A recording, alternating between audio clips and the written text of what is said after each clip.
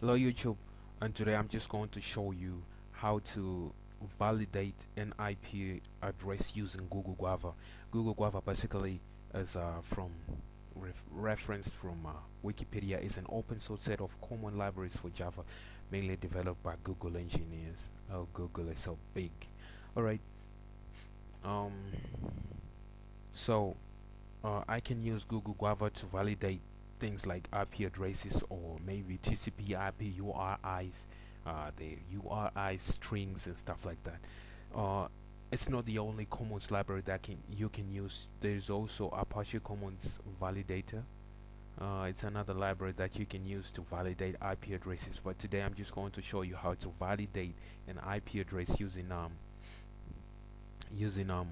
the Google Guava, right? Using Google Guava. Sorry about that. Using Google Guava. So basically, this is the application that I've created, the GUI of an application that I've created, and the only validation that is present for the time moment is that of checking if there is something entered in the text box. Otherwise, nothing is happening. So what happens is when you download the Google Guava, jar, you can just go here and type download Google Guava jar, right? Like so. Download Google Guava jar, and then you can select the one that you want to download from the site that you want to download, java2is.com, and download the zip here. The zip contains the jar file as well as the sources, the binary file, and the sources file, where the sources file contains the Java doc. All that is not so much important right now. What is important is showing you how to validate. So in my description, I'm just going to show you, to give you the link to the documentation of Google Guava library, right? Don't get it twisted. So from the documentation, the method that I really want to use is a Boolean method that returns that you can use maybe to return a string or something. You can find a way of coding through that. I believe you know your coding, whether Java or whatsoever language that you understand. But this library works for Java. So is INET address, it returns true if the supplied string is a valid IP string, literal, false otherwise. That means if somebody enters the IP and a valid IP address, I'll use it to just display a message box that says it's a valid IP address. Let's take for example, why would somebody want to validate the IP address? Maybe it's a school project. Like once I've been involved in that, to develop a chat system in Java. So I developed a separate server and a separate client. So the client had to separately enter the IP address to the server that he wants to connect to before doing the multicast thing. So IP validation works well in such applications. I know there are better ways of doing things, but I'm just going to show you anyways. So after you download your Guava jar, you right click on the libraries folder of the application that you're developing, and then you locate your Guava jar. For example, here I'm using I just take this one, and then you click on open. I believe you know how to add additional libraries to Java projects in on NetBeans rather. So I'll cancel it because I've already imported my library. So this is my library, and then the class that we're going to be using is located within the common.net, and this is the class that we want, INET addresses class. Addresses es, mind you, why? Because java.net also has INET address, right?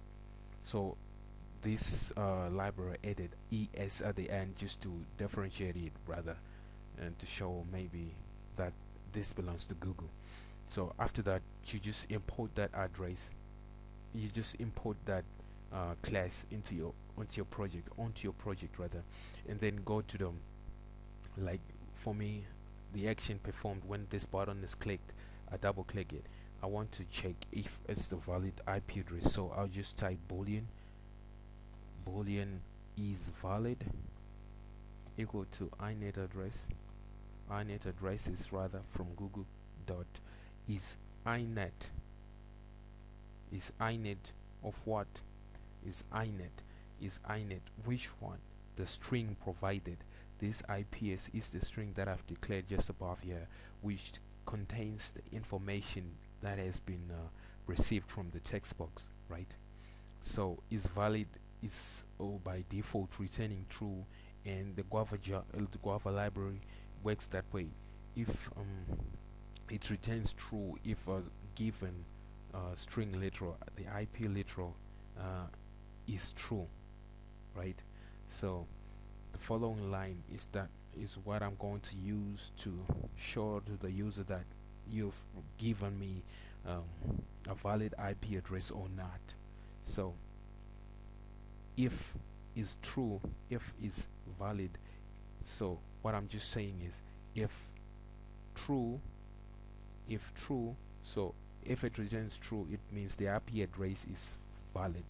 So if true, then show to the user that this is a valid IP address, right? Else show to the user that this is an invalid IP address, right? Invalid IP. So mind you, as you can see just a few lines, like 1 2 3 4 5 6, about 6 lines that I've used just to validate an IP address, comparing to regex where I would have to define all that. Said, I know I'm a lazy person and I just don't want to type all that, so I would rather use Google Guava to validate my IP addresses. I would rather use Apache Commons just to validate my IP addresses, but all the result is the same. It depends on how fast you are typing and how patient you are, you know. So if I run my application like so, this one, and then I type something like just a normal, I'll get invalid IP address. And if I type something like this and this and that, I get invalid.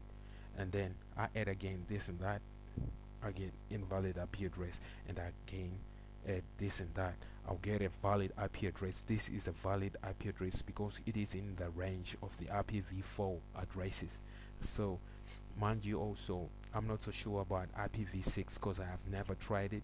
My country, I don't know if Zimbabwe's good IPv6. I'm in Zimbabwe and I'm not so sure about checking out the IPv6, but okay, I don't think so.